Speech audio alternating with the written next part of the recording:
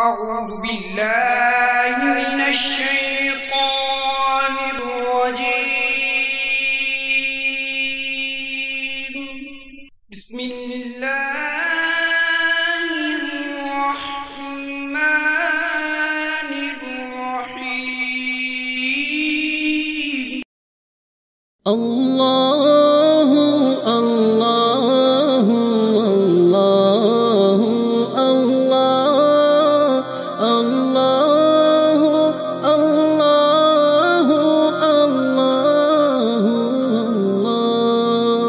الله الله الله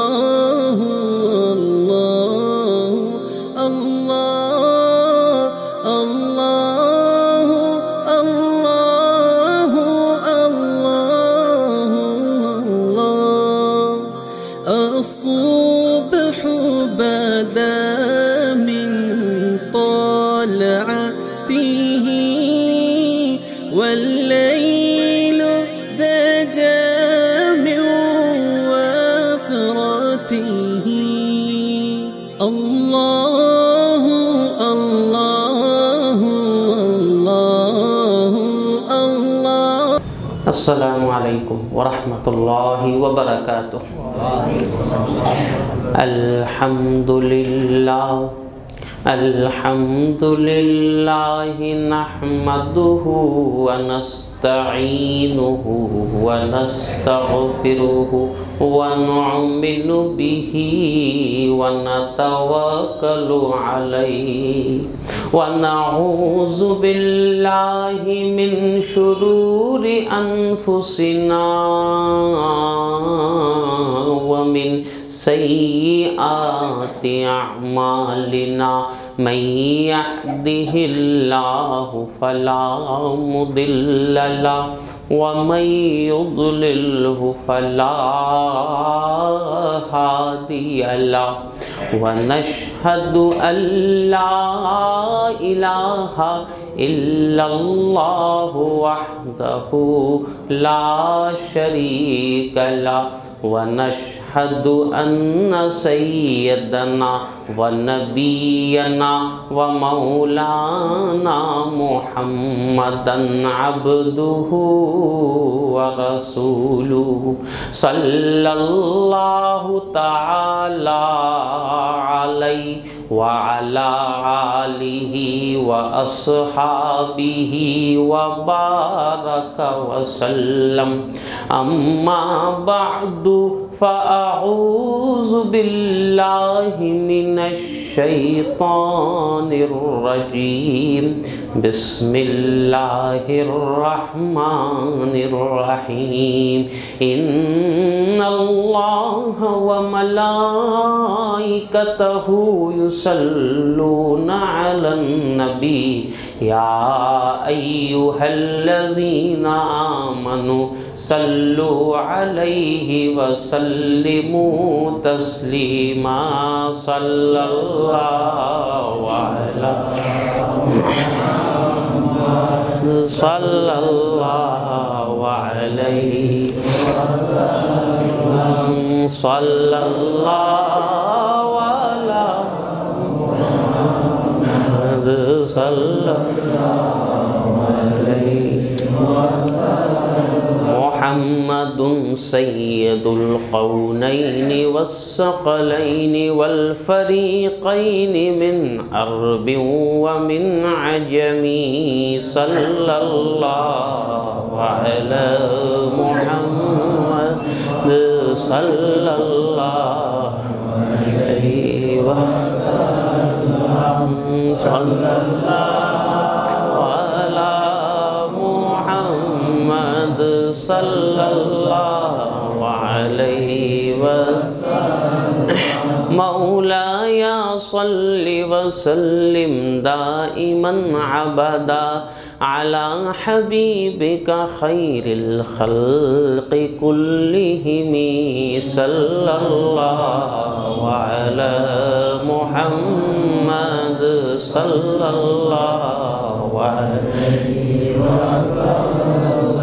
صلى الله على محمد صلى الله सल्लल्लाहु अलैहि वसल्लम। मोहम्मद सिर्र कुदरत है, कोई रमज़ उनकी क्या जाने।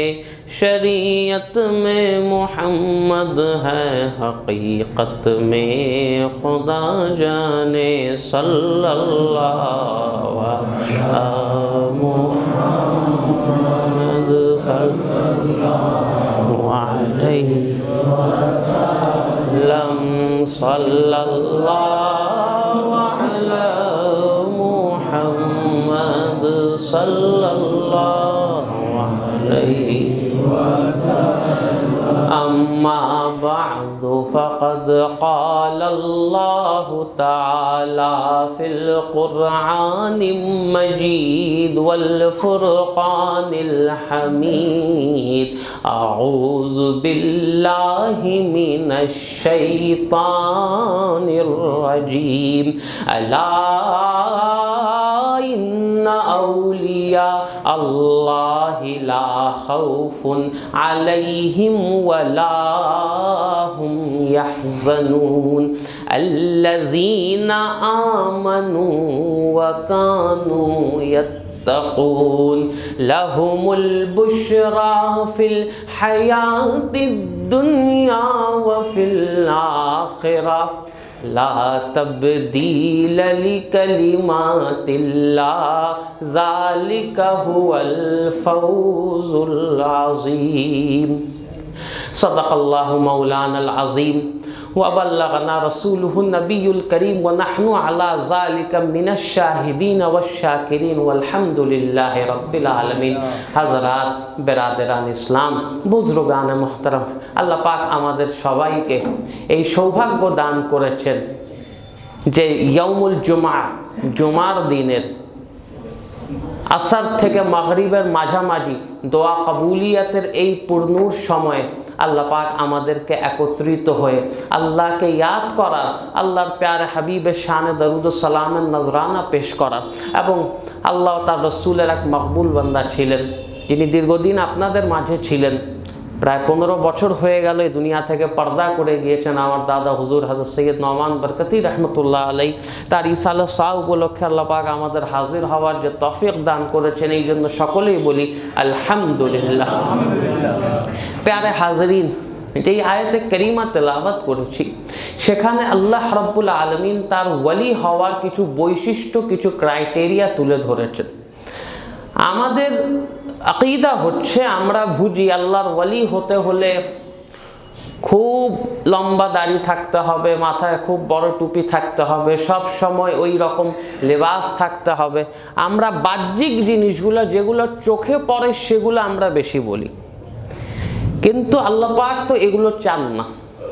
আল্লাহ পাক এখানে সহজ কথা বলে দিচ্ছেন, আল্লাযীনা আমানু ওয়া কানু ইয়াত্তাকুন, ঈমান এনেছে এবং মুত্তাকি হয়ে যারা জীবন অতিবাহিত করে দিয়েছে।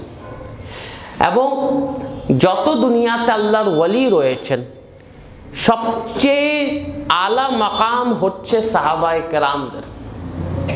গৌসে পাকেরও আপনি মাকাম বলুন, সুলতানুল হাইন আতায়ে রসুল হযরত খাজা গরিব নওয়াজ বলুন, ইমাম রব্বানি মুজাদ্দিদ আল ফসানি হযরত শেখ আহমদ ফারুক সরহন্দি বলুন, আপনি যত বুজরুগের মাকাম দেখুন তাদের চেয়ে বেশি মর্তবাওয়ালা হচ্ছেন সাহাবায়ে কেরামরা। কারণ সাহাবায়ে কেরামরা আল্লাহ রসুলকে তাদের চোখে দেখার সৌভাগ্য পেয়েছেন।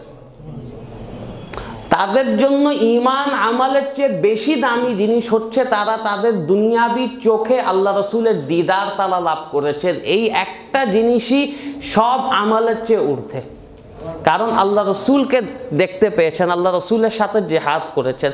এবং এরকম অসংখ্য অগণিত সাহাবায়ে কেরাম রয়েছেন। একজন সাহাবী যিনি তার জিন্দেগিতে বেশিরভাগ সময় একাকী থাকতেন, হযরত আবু যর গিফারি রাদিয়াল্লাহু তাআলা। ওনার ব্যাপারে উনি শরীয়তের কিছু ব্যাপারে অনেক বেশি কঠোর ছিলেন। এক এক মানুষের এক এক মেজাজ হয় এবং তিনি একেবারে, ইনারা হচ্ছেন মুসলমান সাবেকুন আল আউয়ালিন, একেবারে প্রথম দিকের মুসলমান, অর্থাৎ একদম কষ্ট করে যারা মুসলমান হয়েছেন। তো উনার মধ্যে সবসময় ওই দাগটা থাকতো, আমরা মক্কায় কত কষ্ট করেছি, একটা কোরআনের আয়াত প্রচার করার জন্য কাফিরের কত মার আমরা খেয়েছি। তো ওই জিনিসগুলা ওনাদের মনে আঁচড় বেঁধেছিল। যখন ইসলামের সুদিন চলে এসেছিল, অনেকেই ভুলে গেল, তারা কিন্তু ভুলতে পারতেন না যে আমরা কত গুরবাতের মাধ্যমে আল্লাহ রসুলের সাথে থাকতাম, দিনের পর দিন না খেয়ে থাকতাম, এখন সম্পদ এসে গিয়েছে বলে আমরা খেতে থাকবো। তো উনার মধ্যে ওই নজরিয়াটা ছিল। তাবুকের যুদ্ধের সময় সাহাবায়ে কেরামরা সবাই আসছিলেন। তো হযরত আবু যর গিফারি উনার যে উটের করে উনি আসছিলেন, উটটা একটু বুড়া উট ছিল, উট অসুস্থ হয়ে গেল। মরুভূমিতে মানুষরা উট কিন্তু আসলে ইউজ করে মাল সামান নেওয়ার জন্য। যাদের বেশি টাকা পয়সা থাকে তারা দুইটা উট নেয়, একটা উটে নিজে বসে, আরেকটা উটে মাল সামান নিয়ে যায়। আর যাদের हैसियत কম থাকে তারা উটের সাথে হেঁটে হেঁটে যায়। উটে আসলে আপনার 20 কেজি 40 কেজি এরকম মাল সামান উটের পিঠে এরকম রেখে যেত। উট হঠাৎ করে অসুস্থ হয়ে গেল, কি করবেন?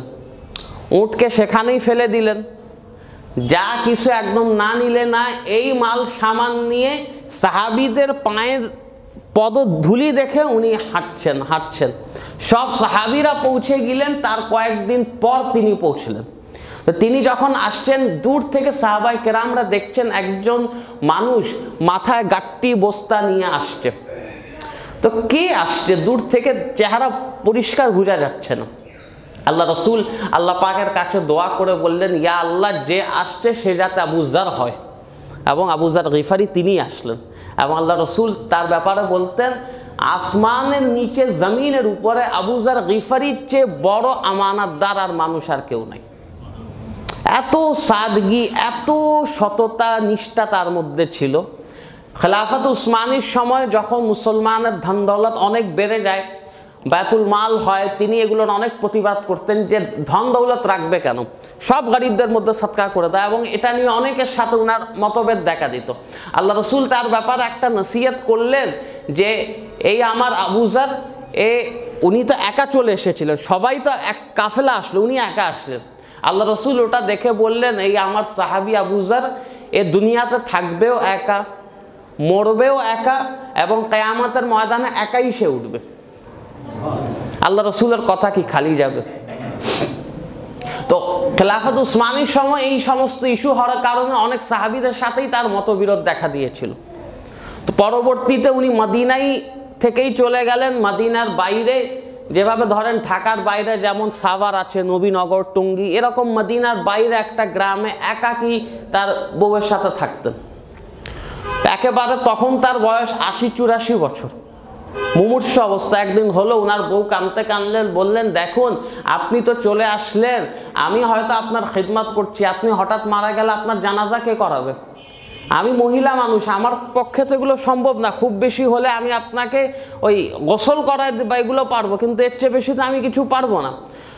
তখন হযরত আবু যর বললেন, দেখো চিন্তা করবো না, আল্লাহ কোনো না কোনো ফয়সালা করে দিবেন। তুমি যদি দেখো আমি মারা যাই, আমাকে কাফন পরিয়ে একটা রাস্তার মোড়ে, কোনো চৌরাস্তার মোড়ে রেখে তুমি চুপচাপ বসে থাকবে, দেখো আল্লাহ কাউকে না কাউকে পাঠিয়ে দিবেন। কিছুদিন পর মারা গেলেন। তার স্ত্রী, একা মহিলা, যেভাবে কাফন পরানো যায় পরিয়ে উনি রাস্তায় রেখে বসে আসলেন। হঠাৎ করে মুসলমান সাহাবীদের একটা দল সেই রাস্তা দিয়ে যাচ্ছিল, যেই দলের নেতৃত্ব দিচ্ছিলেন একজন বিখ্যাত সাহাবী হযরত আব্দুল্লাহ ইবনে মাসউদ রাদিয়াল্লাহু তাআলা। এই সাহাবীর নামটা একটু আপনারা মনে রাখবেন। আমরা হানাফি ফিকহ যে আমরা অনুসরণ করি, আমরা বেশিরভাগ আব্দুল্লাহ ইবনে মাসউদের হাদিসগুলো অনুসরণ করি। হযরত আবু হুরায়রা রাদিয়াল্লাহু তাআলা আনহু, হযরত আব্দুল্লাহ ইবনে ওমর, ইনারাও প্রসিদ্ধ সাহাবী, কিন্তু আমরা হানাফি ফিকহের ক্ষেত্রে আব্দুল্লাহ ইবনে মাসউদের হাদিসগুলো বেশি অনুসরণ করি। তো এসে উনি দেখতে পেলেন একটা লাশ আছে। জিজ্ঞাসা করলেন বুড়ো মহিলাকে যে কার লাশ আছে? বলে, আমার স্বামী মারা গিয়েছে, ওনার লাশ আমি রেখে দিয়েছি, আমি তো জানাজা বা দাফনের কোনো মানুষ পাচ্ছি না, আপনারাই একটু করুন। তো হযরত আব্দুল্লাহ ইবনে মাসউদ যখন কাছে গিয়ে লাশের চেহারাটা খুলে তিনি চিৎকার দিয়ে উঠলেন, আবু যর গিফারি, আল্লাহ রসুলের সেই প্যারা সাহাবী। তার জানাজা দাফন কাফন হলো এবং ওই সেই এক জায়গায় হয়ে গেল। ওনার কবর কোথায় মানুষরা আজও জানে না। মানুষরা অনেক সাহাবায়ে কেরামের কবরের হাদিস রয়েছে, ওনার কবরের কিন্তু কোনো সন্ধান নেই, কেউই জানে না। কারণ আল্লাহ রসুলের হাদিস বাস্তবায়ন হবে, তিনি কিয়ামতে একাই উঠবেন। কবরস্থানগুলো যে হয়, কাউকে যদি আজিমপুরে মাটি দেওয়া হয়েছে, জুরাইনে মাটি দেওয়া হয়েছে, যেখানে দাফন করা হয়েছে, কিয়ামতের দিন সবাই সেখান থেকেই বের হবে। কেউ যদি সমুদ্রে ডুবে মারা যায়, আল্লাহ পাক তো পুরো দুনিয়াকে সমান করে দিবেন, সবাই সেখান থেকেই বের হবে। প্যারে হাজরিন, যেই জিনিসগুলো হচ্ছে আল্লাহর ওয়ালি হওয়ার জন্য বেশভূষার চেয়ে বেশি জরুরি হচ্ছে ঈমান, আমল, তাকওয়া। আজকে আমরা এখানে যার জন্য উপস্থিত হয়েছি, আমার দাদা হুজুর সৈয়দ নোমান বরকতি রহমতুল্লাহ আলাই, ওনারা নাসাবে হচ্ছেন সৈয়দ, খানদানে রসুল হযরত মুহাম্মদুর রাসূলুল্লাহ সাল্লাল্লাহু আলাইহি ওয়াসাল্লামের খানদানে। তো আমাদের দেখে অনেকে অনেক সময় নানা রকম কনফিউশনে থাকে। আমাদের মহল্লায় আল্লাহ রহমতে প্রায় 60-70 বছর ধরে আমরা এই মহল্লায় আছি। যারা পুরান মানুষ তারা তো সবাই আল্লাহ রহমতে কম বেশি চিনে, তারা নতুন, তারা হযরত মুফতি সাহেব হুজুর কিবলা, হযরত দাদা জান হুজুরকে ওনারা এত ডিটেইল জানে না। তারা বলে ওনারা কোত্থেকে আসছে, অনেকে বলে আফগানিস্তান থেকে, একবার বললো পাকিস্তান থেকে। এখন কাহিনী হচ্ছে, যদি সঠিকটা আমরা না বলি মানুষ তো ভুলই জানবে। প্রিয় নবী হযরত মুহাম্মদুর রাসূলুল্লাহ সাল্লাল্লাহু আলাইহি ওয়াসাল্লামের একটা খাস বৈশিষ্ট্য, আল্লাহ রসুলের কিছু কিছু এমন বৈশিষ্ট্য যেটা আমারও আপনার সাথে যাবে না। আল্লাহ রসুলের একটা খাস বৈশিষ্ট্য, আল্লাহ রসুল যদি নামাজ পড়তেন আবার ঘুমিয়ে যেতেন, ঘুম থেকে উঠলে আল্লাহ রসুলের অজু লাগতো না। কিন্তু আমি আর আপনি এশার নামাজ পড়ে আমরা ঘুমালাম, ফজরের সময় আমাদের অজু করতে হবে না? দুনিয়ার কোনো মানুষ কি আছে এমন বলতে পারবে আমি খুব বড় আল্লাহর ওয়ালি হয়ে গেছে, আমার অজু ছাড়া হবে? কসম খোদা কি হবে না। অথচ হযরত আয়েশা সিদ্দিকা রাদিয়াল্লাহু তাআলা আনহা তিনি বলেন আল্লাহ রসুল ঘুমিয়ে যেতেন, এমনকি শুধু ঘুমাতেন না, ঘুমালে নাক ডাকার যে আওয়াজ আসে না, অর্থাৎ নাক মানুষ কখন ডাকে? যখন গভীর ঘুমে। আল্লাহ রসুলের নাক ডাকারও আমি আওয়াজ শুনতে পেতাম। একটু পর দেখতাম আল্লাহ রসুল উঠলেন এবং সেই অবস্থাতে উনি নামাজ পড়লেন। কারণ আল্লাহ রসুলের কলবটা জিন্দা থাকে, আল্লাহ রসুলের কলবটা জিন্দা থাকে। এই যে হালাতে, এই ঘুমের ফলে আমার আপনার অজু ভাঙতে পারে, আল্লাহ রসুলের অজু ভাঙে না। এটা আল্লাহ রসুলের জন্য খাস। আল্লাহ রসুলের জন্য আরেকটা খাস প্রোটোকল, আল্লাহ রসুলের খানদান তার মেয়ে সৈয়দা ফাতেমা জাহরার মাধ্যমে চলেছে, অন্য কারো মাধ্যমে না। আল্লাহ রসুলকে আল্লাহ পাক ছেলে না দেওয়ার একটা খুব বড় কারণ রয়েছে। আল্লাহ রসুলের 3 ছেলে ছিল, সবাই ছোটবেলায় ইন্তেকাল হয়ে গেল। যদি কোনো ছেলে বড় হতো, অন্যান্য প্রত্যেক নবী রসুলের একটা প্রোটোকল ছিল, প্রত্যেক নবী রসুলের ছেলে যারা বয়স্ক হয়েছে তাদেরকেও নবুয়ত দেওয়া হয়েছে। এখন আল্লাহ রসুলের ছেলেও যদি বড় হয়ে যান, যদি তাকে নবুয়ত না দেওয়া হয় তাহলে কি হবে? আল্লাহ রসুলের শানে গুস্তাখি হয়ে যাবে। কিন্তু আবার যদি নবুয়তও দিয়ে দেওয়া হয় তাহলে খাতামুন নবীন তো থাকলো না। আল্লাহ রসুল তো খাতামুন নবীন, আল্লাহ রসুল পর তো আর কোনো নবী আসবেন, আল্লাহ রসুলই ফাইনাল নবী। এজন্য আল্লাহ পাক এমন বিধান করলেন, আল্লাহ রসুলের মেয়ে হলো, ছেলে হলো, ছেলেরা সব ছোটবেলাতেই ছোট বাচ্চা অবস্থায় ইন্তেকাল হয়ে গেল। সবচেয়ে বড় ছেলে হযরত কাসেম একটু বয়সে বড় হয়েছিলেন, বাদ বাকিরা খুব ছোট অবস্থায় ইন্তেকাল হয়ে গেল, সবাই নাবালেগ অবস্থায় ইন্তেকাল। এবং ওনার আর 4 মেয়ের মধ্যে 3 মেয়েই আল্লাহ রসুলের হায়াতে ইন্তেকাল হয়ে গিয়েছিল, শুধু হযরত ফাতেমা জাহরা জীবিত ছিলেন।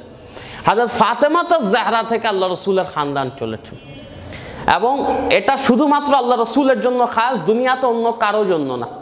এবং হযরত ফাতেমা থেকে ইমাম হাসান, ইমাম হুসাইন রাদিয়াল্লাহু তাআলা আনহু, সেখান থেকে কারবালা ময়দানে যখন তারা কারবালার যুদ্ধে যান, ইমাম হাসান, ইমাম হুসাইন রাদিয়াল্লাহু তাআলা আনহু তাদের পরিবারের খানদানে রসুলের প্রত্যেক পুরুষ শহীদ হয়ে যান, শুধু একজন বাদে।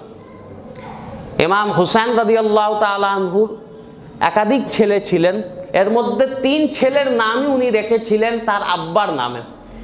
এক ছেলের নাম ছিল আলী আকবর, এক ছেলের নাম ছিল আলী আসগর, আরেক ছেলের নাম ছিল আলী औसत। তো এই যে 3 ছেলে ছিল, তো বড় ছেলে আলী আকবর তিনি বয়স্ক ছিলেন, বাবার সাথে যুদ্ধে ছিলেন। আলী আসগর তো একদম ছোট দুধের শিশু ছিলেন, কারবালার ময়দানে শহীদ হন। এবং মাঝামাঝি ছিলেন আলী औसत, ওনার লাকাব হচ্ছে জাইনুল আবেদিন, খুব সুন্দরভাবে ইবাদত করনে ওয়ালা।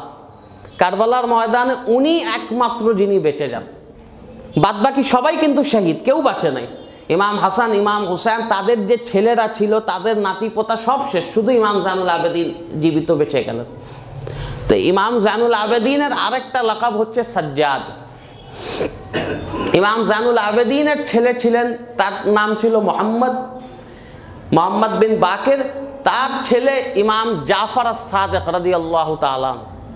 এবং ইমাম জাফর আস-সাদিকের ব্যাপারে আমরা খুব কম মানুষ জানি। ইমাম আযম আবু হানিফা, ইমাম শাফি, ইমাম মালিক, ইমাম আহমদ ইবনে হাম্বল, 4 মাযহাব আমরা যে ফলো করি, এর মধ্যে আমরা তো হচ্ছে হানাফি মাযহাবের। হানাফি মাযহাবে ইমাম আবু হানিফার উস্তাদ হচ্ছেন ইমাম জাফর আস-সাদিক। ইমাম জাফর আস-সাদিক ইমাম আযম আবু হানিফাকে একবার এক লোক জিজ্ঞাসা করলো যে হুজুর আপনার বয়স কত? তো উনি বললেন আমার বয়স 2 বছর। সে সময় উনার বয়স কিন্তু প্রায় 64-65 বছর। তো বললেন কেন মজা করছেন হুজুর, আপনি তো 60-65 বছরের এক মানুষ, আপনি কেন বলছেন আপনার 2 বছর বয়স? বলল দেখো, আমি নওমান ইবনে সাবিত, আবু হানিফা তার কুনিয়াত, তার আসল নাম ছিল নওমান ইবনে সাবিত। তো উনি বললেন যে দেখো, আমার আসল হায়াত হচ্ছে 2 বছর। আমি ইমাম জাফর আস-সাদিকের কাছে যা ইলম হাসিল করেছি, ওই ইলম যদি আমি হাসিল না করতাম আমি নিজে বরবাদ হয়ে যেতাম। এবং সেখান থেকেই কিন্তু ফিকহের সূচনা, আবু হানিফা থেকে ফিকহের সূচনা। ফিকহে হানাফি, শাফি, মালিকি, হাম্বলি রয়েছে। ইমাম জাফর আস-সাদিকের ফিকহ হচ্ছে ফিকহে জাফরি, এবং ফিকহে জাফরি তাকলিদ করে শিয়ারা এগুলো অনুসরণ করে। তো ইমাম জাফর আস-সাদিকের ভাই ছিলেন ইমাম জায়দ। তারা ইয়েমেনে চলে যান এবং আমাদের খানদান সেখান থেকেই এসেছে। মুফতি সাহেব হুজুরের খানদান সৈয়দ হাকিম আব্দুল মান্নান সাহেব, উনারা সেখান থেকে এসেছেন। ইয়েমেনে উনারা অনেক দিন ছিলেন। ইয়েমেন থেকে হিন্দুস্তানে উনারা আসলেন। হিন্দুস্তানে আমাদের খানদানের যিনি আসলেন মীর সৈয়দ শাহমত আলী সাহেব। সেখান থেকে সৈয়দ নুরুল হাফেজ আল কাদরি, সিলসিলা কাদরিয়ার ছিলেন। সেখান থেকে সৈয়দ হাকিম আব্দুল মান্নান সাহেব, মুফতি সাহেব হুজুরের আব্বাজান, আমার দাদা হুজুর, ওনাদের আব্বাজান সৈয়দ হাকিম আব্দুল মান্নান সাহেব। ওনারা 3 ভাই ছিলেন, সৈয়দ হাকিম আব্দুল মান্নান সাহেব, সৈয়দ আব্দুল দয়ান বরকতি আর সৈয়দ ফজলুর রহমান। সবচেয়ে ছোট উনি তো বাংলাদেশে এসেছিলেন 1949-50-এ, ওনার ইন্তেকাল হয়ে যায়। আজিমপুর কবরস্থানে ওনার মাজার রয়েছে।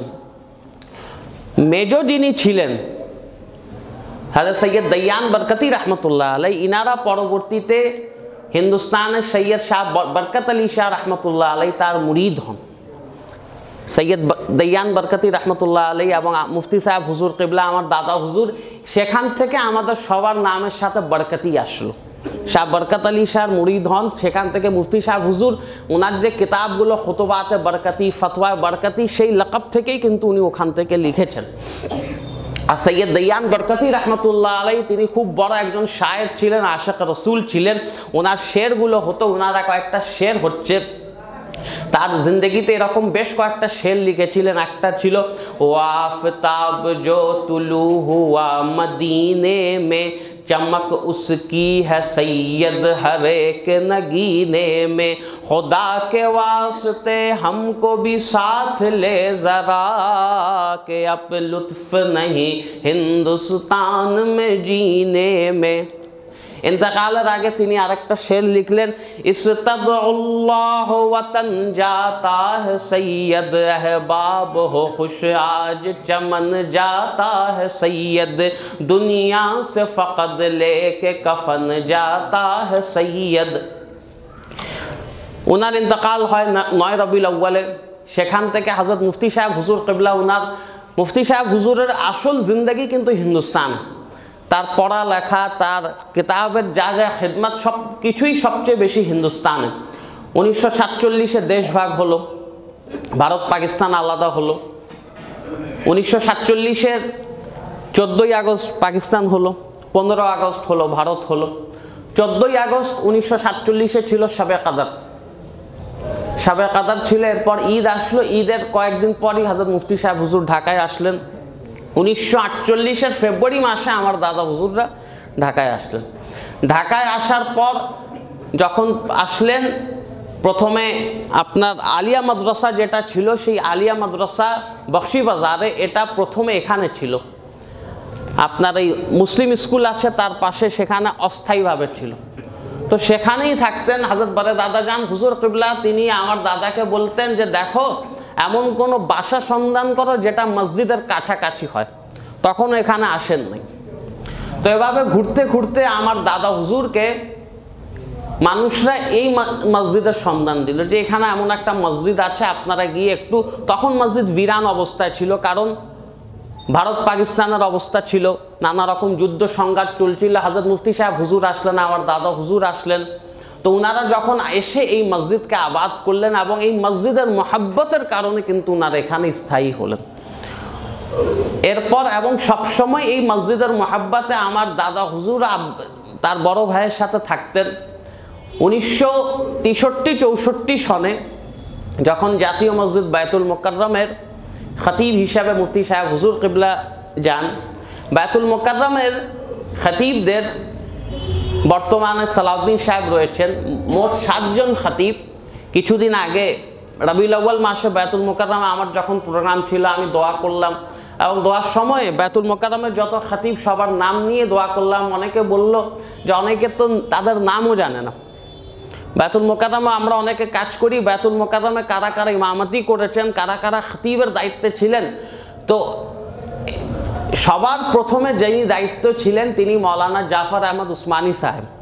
ইনারা অস্থায়ীভাবে ছিলেন। মৌলানা জাফর আহমদ উসমানী, আপনারা আজকেও যদি বায়তুল মোকাররমে দিনী দাওয়াত বিভাগের পাশে খতিবের একটা কামরা আছে, সেখানে খতিবদের নামের তালিকা আছে, সেখানে সবার উপরে নাম থাকে মৌলানা জাফর আহমদ উসমানী সাহেবের। অস্থায়ীভাবে তিনি কিছুদিন ছিলেন। এরপর মৌলানা আব্দুর রহমান বেহুদ সাহেব ছিলেন।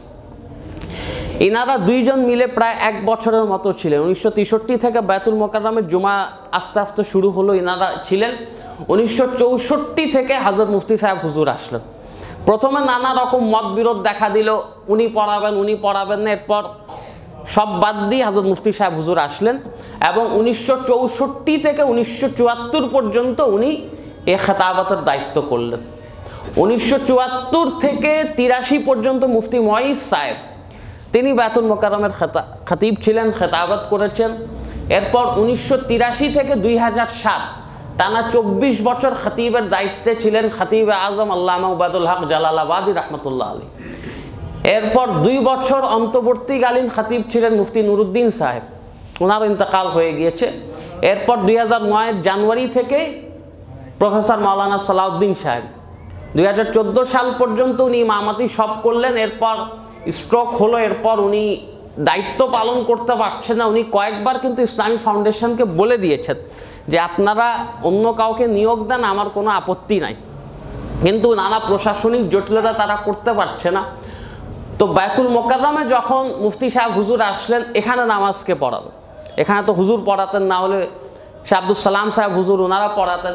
তা আমার দাদা হুজুরকে দায়িত্ব দিলেন।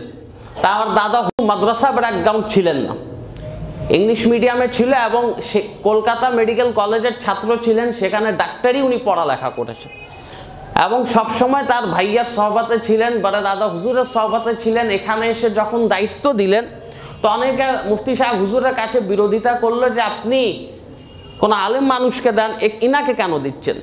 তাদের বড় দাদা হুজুর বললেন, দেখো এ আমার সহবতে ছিল, এবং এ যা জানে অনেক আলেমও সেটা জানে না, এজন্য আমি একেই দায়িত্ব দিলাম।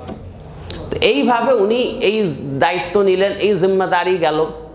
এমনকি 1974 সালে মুফতি সাহেব হুজুর কিবলা তার শেষ জুমাটা, এবং মুফতি সাহেব হুজুরের ব্যাপারে অনেক একটা তথ্য জানে না, বায়তুল মোকাররমের একমাত্র খতিব যিনি খতিবের দায়িত্ব থেকে রিজাইনও করেছেন, যিনি খতিবের দায়িত্ব থেকে উনি তো ওই শেষ জুমাটাও আমার দাদার পিছে উনি নামাজ পড়লেন। তো এইরকম একটা জিনিস ছিল। আমার দাদা হুজুর মুফতি সাহেব হুজুরের ইন্তেকালের পর ওনাকে অনেকবার বলা হলো, বিশেষ করে আপনার 1967-68-তে প্রায় বলা হলো আমার দাদা হুজুরকে যে আপনি ইন্ডিয়াতে আবার চলে যান, অথবা পাকিস্তান চলে যান, অন্য কোথাও চলে যান। তা আমার দাদা হুজুর সবসময় একটা কথা বলতেন যে আমি আমার ভাইয়াকে ছাড়তে পারবো না, আমার ভাইয়া যেখানে আসে আমি সেখানে থাকবো। 1974 সালে যখন আমার মুফতি সাহেব হুজুর কিবলার ইন্তেকাল হয়ে গেল, এখন তো আর ওনার ইন্তেকাল হয়ে গেল, দুনিয়াবি তো আর নাই, বললেন এখন মসজিদকে আমি ছাড়তে পারবো না। এবং ওনার মসজিদের প্রতি একটা আলাদা রকমের টান ছিল।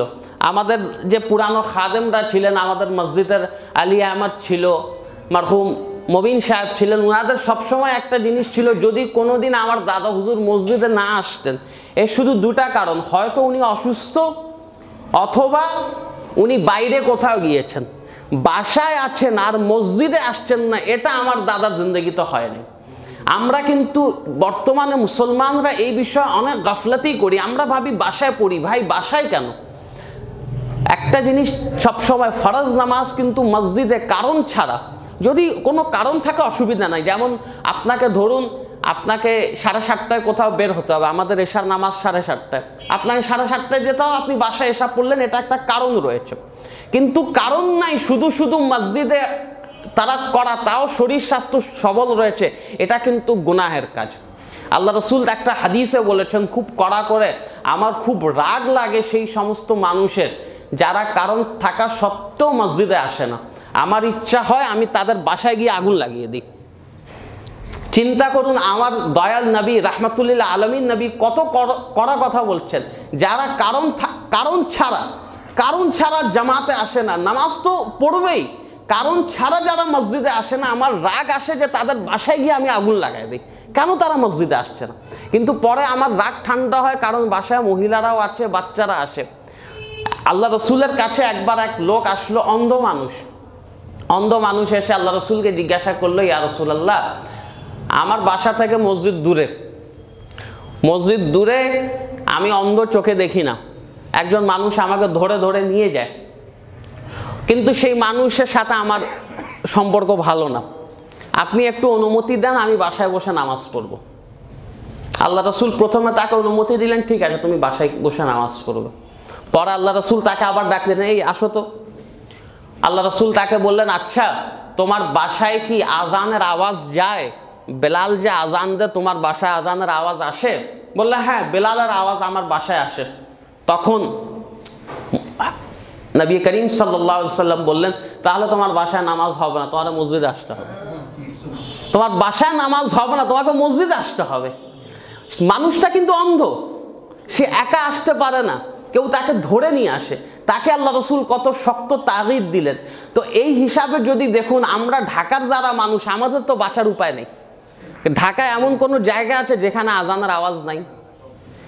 কোনো জায়গা, আপনি শাখারি বাজার বলুন, হতে পারে আপনার নিকেতন বাড়িধারা হতে পারে, তাও মনে হয় না ঢাকায় এমন কোনো জায়গা আছে যেখানে মসজিদের আওয়াজ আসে না। আপনি আমাদের মহল্লাতেই দেখুন, আমাদের মুয়াজ্জিন সাহেব মাগরিবের আজান দিবে, সাথে সাথে 5-6টা মসজিদের আওয়াজ কিন্তু আমরা পেতে থাকি। ফজরের সময় কিন্তু আরো দূর থেকে আওয়াজ আসে। আমরা কিভাবে জামাতের জিনিসটা তারক করব? নামাজ তো পড়তেই হবে, এখান থেকে কোনো ছাড় নাই। মসজিদে কেন জানেন? মসজিদ হচ্ছে কারণ ফরজ ইবাদত প্রকাশ্যে করতে হয়, নফল ইবাদত করবেন গোপনে, কিন্তু ফরজ ইবাদত করতে হবে প্রকাশ্যে, সবাইকে দেখিয়ে, যাতে অন্যান্যরাও উৎসাহিত হয়। আল্লাহ রসুল তার নফিল নামাজগুলো বেশিরভাগ সময় বাসায় পড়তেন, এটা হচ্ছে সুন্নাত। কারণ নফিল নামাজ তো হচ্ছে আল্লাহকে রাজি খুশি করার জন্য, আর ফরজ তো করতেই হবে, ফরজ না দেওয়া ছাড়া তো উপায় নেই। তো প্যারে হাজরিন, নামাজের ব্যাপারে এই শক্ত তাগিদটা আমার দাদা হুজুরের কাছে মানুষরা যখন আসতো ওয়াজিফা তাবিজের জন্য, আমার দাদা হুজুর প্রথম একটা জিনিস জিজ্ঞাসা করতেন, ভাই তুমি নামাজ পড়ো? প্রথম উনি জিজ্ঞাসা করতেন তুমি নামাজ পড়ো কিনা।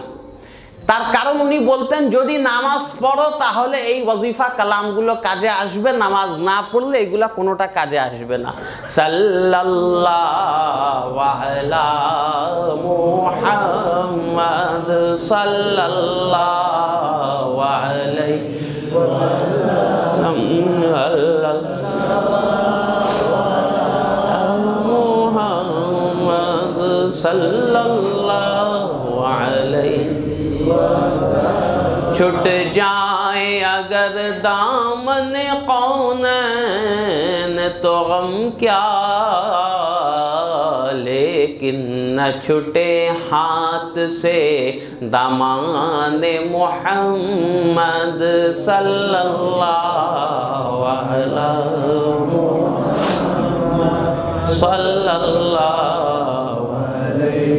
वसल्लम सल्लल्लाहु अला मुहम्मद सल्लल्लाहु अलैहि वसल्लम। আমার দাদা হুজুরকে আল্লাহ পাক অনেক লম্বা হায়াত দিয়েছিলেন, 88 বছরে ইন্তেকাল হলো। তো আমার দাদা হুজুরের ইন্তেকালের যে আখরি বছর ছিল 2004 সাল। 2004 সালে বকরি ঈদের সময়, কোরবানি ঈদের সময় আমার ছোট চাচা উনি হাজে গেলেন। তো নিয়ম ওই সময় থাকতো, যদি আমার চাচা না থাকতেন জুমা আমার দাদাই কিন্তু পড়াতেন। সে সময় বকরি ঈদ ছিল, কোরবানি ঈদ ছিল শনিবার ছিল। শুক্রবার আমার দাদার শরীর খুব খারাপ, এমন খারাপ যে উনি গোসল করলেন, গোসল করে বিছানা থেকে বের হতে পারছেন না। তো সে সময় কাজী সাহেব হুজুর ছিলেন, তিনি আসলেন, তিনি ওই দিন জুমা এগুলো পড়ালেন। জুমা পড়ি উনি বললেন, দেখো জুমা তো আমি দেখে নিলাম, কিন্তু ঈদের নামাজ কি করবে? কারণ শনিবার কোরবানি ঈদ, কারণ ঈদের নামাজ তো উনি ঈদগাহ মাঠে, দুপকলা মাঠে উনি পড়ান। তো বললেন, দেখো যেভাবেই হোক তোমার দাদাকে একটু রেডি করো, কারণ ঈদের নামাজ পড়াতে হবে। আর ঈদের নামাজ কিন্তু আমরা যারা প্রায় নামাজ আমরা পড়াই, একটা জিনিস, ঈদের নামাজ সবচেয়ে ভয়ঙ্কর নামাজ। ইমাম সাহেবরাও, আমিও বেশ কয়েকবার যখন ঈদের নামাজ পড়িয়েছি, কারণ ঈদের তাকবীর আছে, তো এটা শুধু 2 রাকাত নামাজ না, 3টা তাকবীর 3টা তাকবীরের আছে। এটা প্রায় ইমাম সাহেবেরই ভুল হয়, কারণ মুসাল্লিরা যদি 2 বার পড়ে, ইমাম সাহেবরাও তো 2 বার পড়ে, তারাও তো আর সারা বছর এই নামাজ তো পড়ার কোনো সুযোগ নেই। তো এটা আরও বেশি সেন্সিটিভ নামাজ, এবং আপনাদেরও প্রায় অনেক জায়গায় অভিজ্ঞতা আছে, প্রায় অনেক জায়গায় তাকবীর এদিক সেদিক হয়ে যায়। অস্বাভাবিক না, এটা হওয়ার দোষণীয় কিছু না, কারণ হওয়াটাই স্বাভাবিক। তো শুক্রবারের দিন আসরের পর থেকে দাদা হুজুরের শরীর একটু ভালো লাগলো। ওই দিন উনি জুমার নামাজও আসতে পারেননি, মানে এত শরীর খারাপ, জুমার দিনও আসতে পারেননি। আসরের পর থেকে উনাকে বারবার বললাম যে কাল ঈদ হ্যাঁ, কাল বকরি ঈদে আপको নামাজ পড়ানা है। মাগরিবের পর, এশার পর উনি একটু সুস্থ হলেন এবং ওনার ডায়েরি ছিল, নোট করা শুরু করলেন। আমার দাদা হুজুরের আদত ছিল জুমার খুতবা যখনই দিতেন উনার নোট থাকতো। মুখস্থ তো জানতেন, কিন্তু ব্যাপারটা নিজের একটা পূর্ব প্রস্তুতি থাকা দরকার, কারণ এটা যেন তেন বিষয় নয়। হযরত মুফতি সাহেব হুজুরের একটা আদত ছিল, মুফতি সাহেব হুজুরের তার জীবনীতে লেখা রয়েছে, উনি নিজের মুখে বলেছেন, উনি বায়তুল মোকাররমে যেই দিন নামাজ পড়াবেন উনি আগে থেকে ঠিক করতেন, আমি প্রথম রাকাতে এই সূরা পড়ব, দ্বিতীয় রাকাতে এই সূরা পড়ব, এবং ওই সূরাগুলো কোরআন শরীফ খুলে নিজে 10 বার করে পড়তেন, এরপর ইমামতির জায়গায় দাঁড়াতেন। তো এটা হচ্ছে একটা প্র্যাকটিসের বিষয়। ওনাকে তো সেটা মুখস্থ আছে, কিন্তু বারবার যদি চর্চা থাকে, যখন ওই জায়গায় দাঁড়াবে ভুল হওয়ার সুযোগ নেই। তা আল্লাহর রহমতে শনিবার দিন কোরবানি ছিল, ঈদের নামাজটা আল্লাহর রহমতে সুস্থ হিসাবে সব কিছু পড়ালেন। 2005 সালে জুমার দিন, খুব সম্ভবত মার্চের 18 তারিখ ছিল, ওটাই উনি সর্বশেষ মসজিদে আসলেন জুমাতে। এরপর জিন্দা হালাত উনি আর মসজিদে আসেন নাই। জুমার দিন আসলেন, জুমার নামাজ পড়লেন, জুমার নামাজের পর আর উঠতে পারছেন না, অনেকক্ষণ লাগলো, অনেক সময় লাগলো। এরপর বাসায় নিয়ে গেলাম, এরপর জিন্দা হালাতে আর মসজিদে আসেন নাই। এরপর 2 মাস পর উনার জানাজাই আসলো, জুমার দিনই আসলো। আমার দাদা হুজুরের আরেকটা খুব খুসুসি বৈশিষ্ট্য ছিল, যেটা আপনাদের সবাইকে অনুরোধ করতে চাই, যেটা হচ্ছে ইশকে রাসূলের যে জিনিসটা ছিল। আমার দাদা হুজুর আমাদের পরিবারের সবাইকে নিয়ে একটা আদত ছিল, প্রতি সোমবার বাসায় মিলাদ পড়তেন। এবং আপনারা যারা দেখেছেন আমার দাদা হুজুরকে, আপনারা খেয়াল থাকার কথা, প্রত্যেক জোহর বা আসরের নামাজের পর উনি বাসায় যাওয়ার আগে মুফতি সাহেব হুজুরের মাজার জিয়ারত করে বাসায় যেতেন। কিন্তু যদি কখনো উনি আলামিন, আমাদের আলী আহমদ থাকতো, এলান করতো যে মোনাজাত বাদ মিলাদ আছে, আগে মিলাদ শরীফটা শেষ করতেন, এরপর মাজার জিয়ারত করতেন। আগেই প্রিয় নবী হযরত মুহাম্মদুর রাসূলুল্লাহ সাল্লাল্লাহু আলাইহি ওয়াসাল্লামের দরুদ শরীফ। এবং আমি নিজে দেখেছি অনেক সময় অনেক নানা মসজিদে উনি গিয়েছেন, মসজিদে কোথাও মিলাদ হচ্ছে উনি সেখানে শরীক হয়ে গিয়েছেন। কারণ মিলাদ মাহফিল এমন একটা জিনিস হচ্ছে, কোনো একটা নির্দিষ্ট ব্যক্তির অনুষ্ঠান নয়, এটা হচ্ছে বিশ্বনবী হযরত মুহাম্মদুর রাসূলুল্লাহ সাল্লাল্লাহু আলাইহি ওয়াসাল্লামের জন্য। আর নবী তো কোনো নির্দিষ্ট এক ব্যক্তি গোষ্ঠীর জন্য না, নবী আমার আপনার সবার জন্য। প্যারা হাজরিন, আমাদের বর্তমান সমাজে বর্তমান মুসলমানদের উপর খুব বড় নানা রকমের মুসিবতের উপর আসি। আমাদের সবসময় একনিষ্ঠ দায়িত্ব কর্তব্য হচ্ছে আমরা মুসলমান যাতে এক থাকি, একতাবদ্ধ থাকি। আমার দাদা হুজুরের একটা খুশুসি বৈশিষ্ট্য ছিল, যেই মানুষই আসুক না কেন, যেই মুসলমান আসুক না কেন, সবার সাথে খুব মহব্বতের সাথে মিশতেন। একবার বাসায় আমি সকালবেলা দেখলাম, সকাল 9:30 10টার দিকে হঠাৎ করে আমাদের বাসায় 40-50 জনের মতো মানুষ। সেদিন কোনো দাওয়াত ছিল না। আব্বাই জিজ্ঞাসা করলাম এত মানুষ কোত্থেকে? মহল্লা একটা তাবলিগের জামাত আসেছিল এবং সেখান থেকে ইন্ডিয়া থেকে কিছু মুবাল্লিগ ছিলেন। তো ইন্ডিয়া যেহেতু ছিল হাম জবান আদমি, উর্দু জবান হ্যাঁ, তো তারা দাদা হুজুরের সাথে পরিচয় হলো। তো দাদা হুজুর বললেন আপনারা এত দূর থেকে আসলেন, তো আপনারা একটু কষ্ট করে আমার বাসায় আসুন। সবাইকে উনি নিয়ে বাসায় আসলেন এবং সবাইকে মেহমানদারি করালেন। তো প্যারা হাজিরিন, এই একটা জিনিস হচ্ছে, এই আমরা কিন্তু এই জিনিসগুলো আমরা ভুলে যাই। আমরা বর্তমানে মুসলমানদের ফিরকা ওয়ারিয়াত এত বেশি রয়েছে। এ বলে এ কাফের, আমরা বলি এ কাফের। দেওবন্দিরা এদের দেখতে পারে না, তাবলিগের জামাত একে দেখতে পারে না। কিন্তু আফসোস কি বাতে, মুসলমানদের তো এক জামাত হওয়ার কথা ছিল। কথায় কথায় একে অপরকে কাফির বলে যেভাবে দেয়, এটার চেয়ে আফসোস আর কিছু নাই। আল্লামা ইকবাল রহমতুল্লাহ আলাইহি আফসোস করে বলতেন, হর মে পাক বিয়ে কে আল্লাহ বিয়ে কে নবী বিয়ে কে কুরআন বিয়ে, কুছ বড়ি বাত হতি কে হতে মুসলমান বিয়ে। আমাদের কাবাও এক, আমাদের আল্লাহ এক, আমাদের রসুলও এক, আমাদের কোরআনও এক, কিন্তু আফসোস মুসলমান এক হতে পারে না। অন্যান্য ধর্মে না বিভাজন রয়েছে ভাই, আমাদের ধর্মের তো সব কিছুই এক, কিন্তু আমরা এক হতে পারি না। এই যে কথায় কথায় আপনারা দেখবেন প্রায় মানুষদের একটা টেন্ডেন্সি চলে একে অপরকে কাফের ফতোয়া দেওয়া। কত ভয়ঙ্কর একটা জিনিস। একটা হাদিস বলে আমি শেষ করে দেই। যুদ্ধের ময়দানে একবার হলো, যুদ্ধের ময়দানের নিয়ম কি? একে অপরকে কতল করা, কাফিরকে কতল করা, এটাই তো যুদ্ধের ময়দানে নিয়ম। যুদ্ধের মাঠে আল্লাহ রসুলের সাহাবী হযরত উসামা, তিনি এক কাফিরকে পেলেন। কাফিরকে যেই ধরে ফেললেন, মানে তলোয়ার চালিয়ে তাকে কতল করবেন। যুদ্ধের মাঠে তো আপনাকে হত্যা করতেই হবে, কারণ এটাই তো যুদ্ধের নিয়ম। তো যেই তার উপর তলোয়ার চালালেন, সে সাথে সাথে কালমা পড়া শুরু করলো। বললেন না না, আমাকে হত্যা করুন, আমি মুসলমান হচ্ছি, মুসলমান হচ্ছি। কিন্তু এটা তো লোক দেখানো ছিল, এটা উনিও বুঝে গেলেন, এ তো জান বাঁচানোর জন্য কালমা পড়ছে। উনি ওটা শুনেন নাই, ও কালমা পড়া শুরু করলো, লা ইলাহা ইল্লাল্লাহ পড়লো, পুরোটা শেষ করতে পারে নাই। সে অবস্থায় উনি তলোয়ার চালিয়ে তাকে কতল করে দিল। যুদ্ধ শেষ হয়ে গেল। যুদ্ধ শেষে এই বিচার আল্লাহ রসুলের কাছে গেল। আল্লাহ রসুল তো রাহমাতুল্লিল আলামিন, কিন্তু বিচারও করেন। আল্লাহ রসুলের কাছে আসলো। আল্লাহ রসুল জিজ্ঞাসা করলেন, ওসামা তুমি কেন তাকে কতল করলে? বলে ইয়া রাসূলুল্লাহ, ও তো জান বাঁচানোর জন্য কালেমা পড়ছিল, কি মুসলমান হওয়ার কোনো নিয়ত ছিল নাকি? ও তো শুধু নিজের জান বাঁচানো তার মাকসাদ ছিল। সে মুসলমান হয়ে গেলে আমি তলোয়ার চালাতাম না, কিন্তু সে তো দেখানোর জন্য বলছিল। আল্লাহ রসুল যেটা বললেন, আল্লাহু আকবার, আল্লাহ রসুল বললেন, ওসামা তুমি কি তার অন্তরে গিয়ে দেখেছো সে জান বাঁচানোর জন্য পড়ছে না সত্যি সত্যি পড়ছে? তুমি তার অন্তরে গিয়ে দেখেছো সে কি জন্য কালমা পড়ছে? এবং আল্লাহ রসুল হযরত ওসামা, আল্লাহ রসুলের খুব প্রিয় সাহাবী, তাকে একটা কথা বললেন, ওসামা এই অর্ধেক কালেমা যখন কিয়ামতে তোমার বিরুদ্ধে দাঁড়াবে তুমি কই যাবা? ও তো কালেমা শেষ করতে পারে না, লা ইলাহা ইল্লাল্লাহ পড়ার সময় তাকে কতল করে ফেললে। এই যে অর্ধেক কালেমা যে তোমার বিরুদ্ধে কিয়ামতে যাবে, তুমি কই যাবা? প্যারে হাজরিন, কথায় কথায় আমাদের মতের মিল থাকবে ভাই, সাহাবায়ে কেরামের মধ্যেও ছিল। আপনারা তারিখ ইসলাম পড়ুন, ইসলামের ইতিহাস পড়ুন, সাহাবায়ে কেরামদের একে অপরের মধ্যে নানা রকম মাসলাকের ছিল, কিন্তু একে অপরের কাফের বলার ধৃষ্টতা আমরা যেভাবে দেখাচ্ছি, কসম খোদাকে এর আগে কেউ দেখায়নি। এই সমস্ত জিনিস থেকে আমাদের বেঁচে থাকার দায়িত্ব, কর্তব্য।